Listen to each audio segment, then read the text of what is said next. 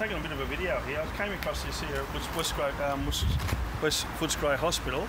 3 units. If you have a look up the top here, each one of these is a single unit. I actually thought it was one dwelling. When I looked at the metre boxes, we've got the first metre box here, we've got the second one, and the third one. So it's actually 3 one-bedroom units. It's going to be very small. If you have a look too, we've got the pit down here on the ground, which shows for the underground supply. All right. They've also put a strip earth in for each one. So the strip earth is where they take it out to the pit. So you got your 3 water meters. If you notice, your 3 more water meters for each unit. So these units are not even 10 foot wide. And if you have a look down here, come across here, they go right to the very back. So they're 2-storey. The piece where the plywood is on the top, can you see that? That's going to be a small single elevator. So they're actually putting an elevator into each store because they haven't got enough floor area to put a staircase in. So they're putting a small elevator in, going out to the 2 stories.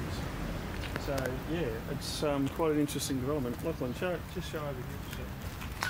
So they've put a steel frame in to help hold all the units. You can see they've cut the V out on the bottom there so where they can put the bolt in. But as I said to you, it's got quite a bit of way to go. So over the next few weeks when I come over, I've got to do some business here. I'll have probably do a bit of an update. Okay, thanks a lot.